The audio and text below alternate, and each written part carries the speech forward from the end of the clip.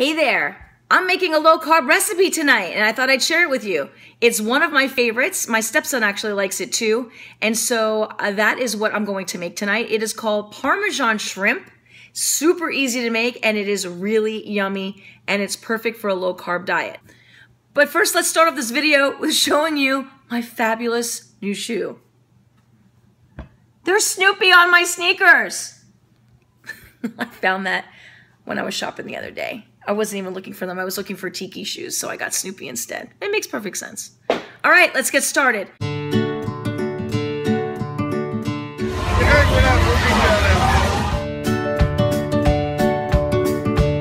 thing that I wanted to show you is this stuff. First, I'm going to show you the ingredients. Okay, here are the ingredients that you're going to need. 2 tablespoons of butter, 1 tablespoon of finely chopped onion, which I've already done, clove of garlic, we'll be crushing it, salt. Now I don't have ground red pepper, so I'm just gonna use crushed red pepper, white pepper, ground, I have that, heavy cream, grated Parmesan cheese, low carb ketchup. Now I don't have the one I normally have that has Splenda in it. I'm trying to stay away from the fake stuff these days. This is simply Heinz. It does not have the corn syrup in it, and it is only 4 grams of carbs per serving.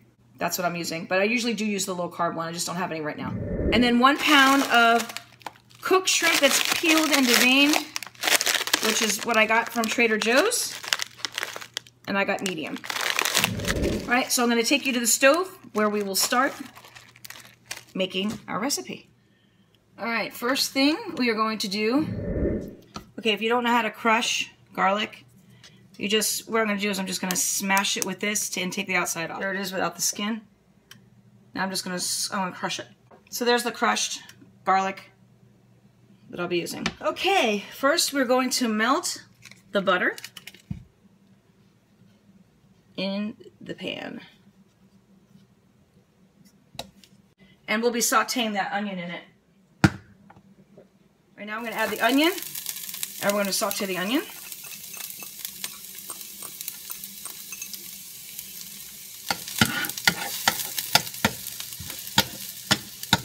And you saute it until it's tender. My pan's really hot now, so it's not going to take very long. Now we're going to add the garlic. All that lovely crushed garlic. Already smells really good. Squish that. You want to get all the flavor of that garlic, so squish it.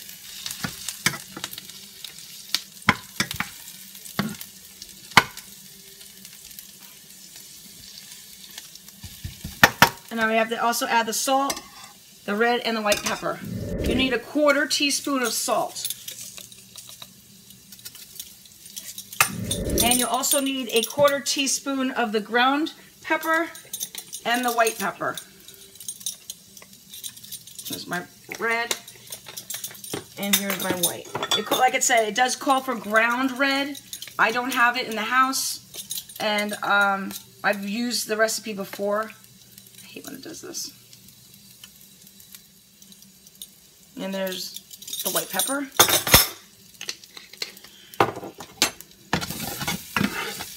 I want all those flavors to blend.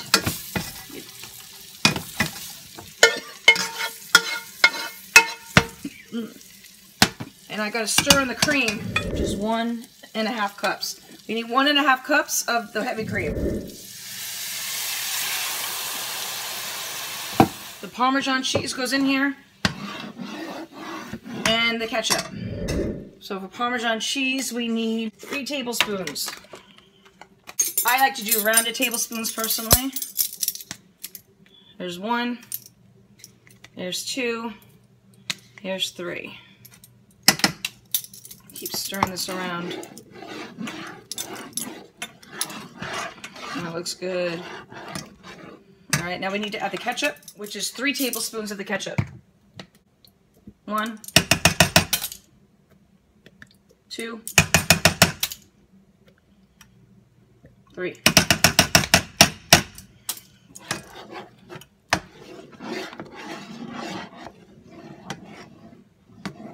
You bring this to a boil, And then you're gonna reduce the heat. It's starting to boil a little bit in the middle.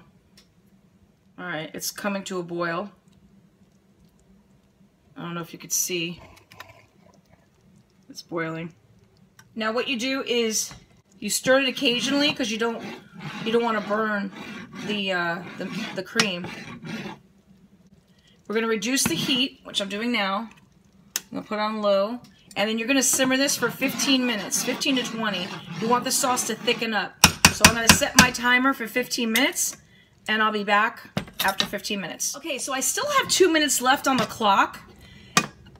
They said 15 to 20 minutes, but this looks really nice and thick.